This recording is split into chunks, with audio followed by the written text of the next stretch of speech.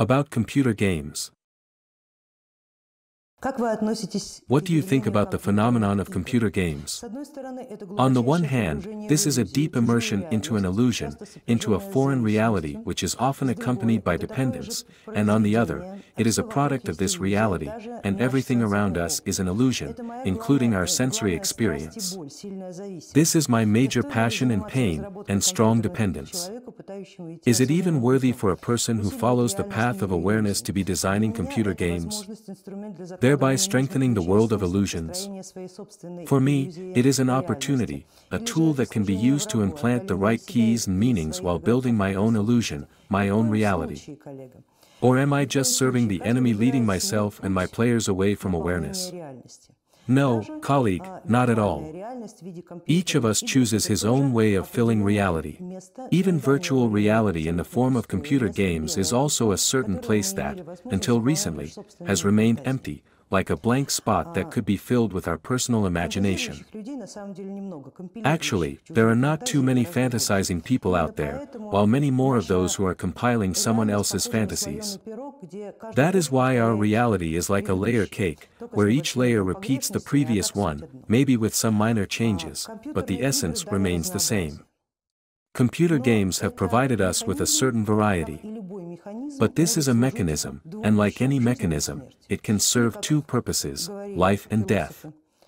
Or, as the philosophers of old times, not the ones of antiquity but of old times, used to say that any new technology is first used for military and only later for peaceful purposes. So first, it falls into the hands of the military, and when they finish playing with it, it can be used for the purposes of life. The same thing applies to computer games. Computer simulations make learning very easy, but on the other hand, they deprive your consciousness of the ability to take part in actual reality. By the way, the people who initiated the current worldly situation, who are now starting wars, who are now committing paradoxical actions that unfortunately affect the lives of millions, studied life precisely from computer games, mostly from computer games. They don't really know how to distinguish reality from fiction, they perceive the whole world as a virtual scenery.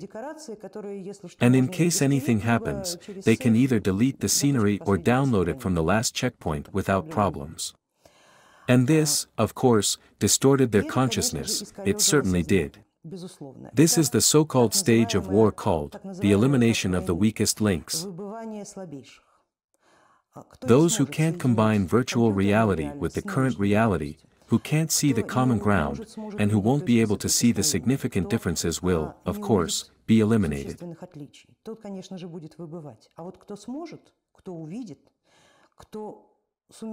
But those who will be able to do so, who will see that, who will connect all this in synergy, thereby making the human being more successful and more developed, but at the same time help him not to become an accessory to the virtual realities, will probably come out victorious.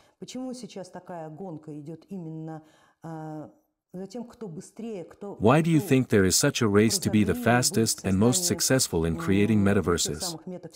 Those very metaverses the Facebook guy is fussing like a fool about.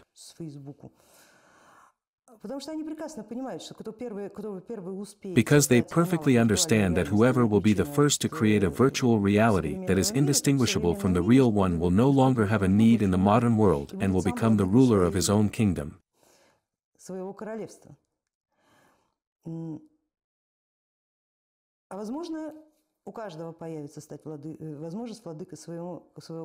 And maybe everyone will get an opportunity to become the ruler of his own kingdom. But this would happen through the technogenic path. There is also the magical path as well as the mystical path that we should never forget about. The path of technology is one of the paths, but they also can be combined together. Something can be taken from technology, something from this, something from that. So if your original intention, that is of great importance here, is not just to make money from successfully selling computer games, but to implement algorithms with the use of which a person can achieve this very effect, the ability to combine virtual and actual reality without damaging the latter and for the growth of the first, then maybe these algorithms will help you achieve everything you want.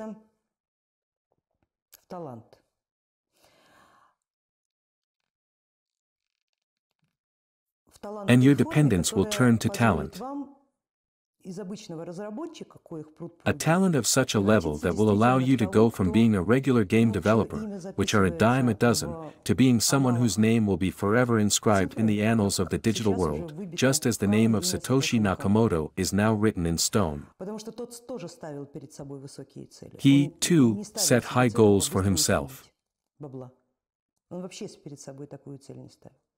Making a quick buck was not his goal, not at all.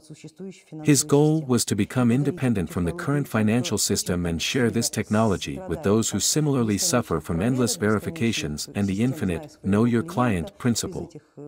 He set out to create a technology free of all these regulators, shall they burn in hell, and created such a system.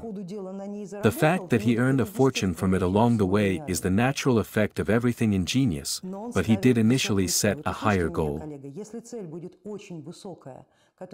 Hear me, colleague, if you set out a very high goal not for yourself personally but to serve your hypertask, you shall receive everything your soul desires.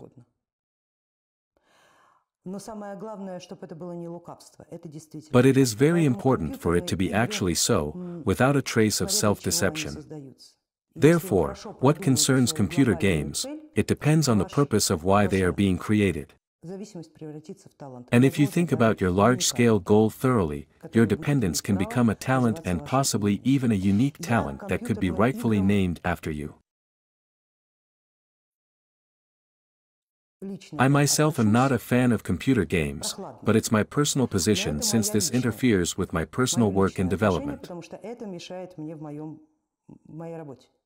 But this is my path, and you can have your own, which may require this particular tool that helps forming new neural connections much faster than any meditative method would, for example, which means that you receive additional tools for adoption. So, keep this in mind. The fact that it gives you pleasure is just an endorphin addiction, just an endorphin addiction. Вы, главное, помните об этом. То, что это приносит удовольствие, ну, это эндорфинная зависимость. Это просто эндорфинная зависимость. Read everything you can find about endorphin addiction. Find a countermeasure, an antidote against this problem. В общем, антидот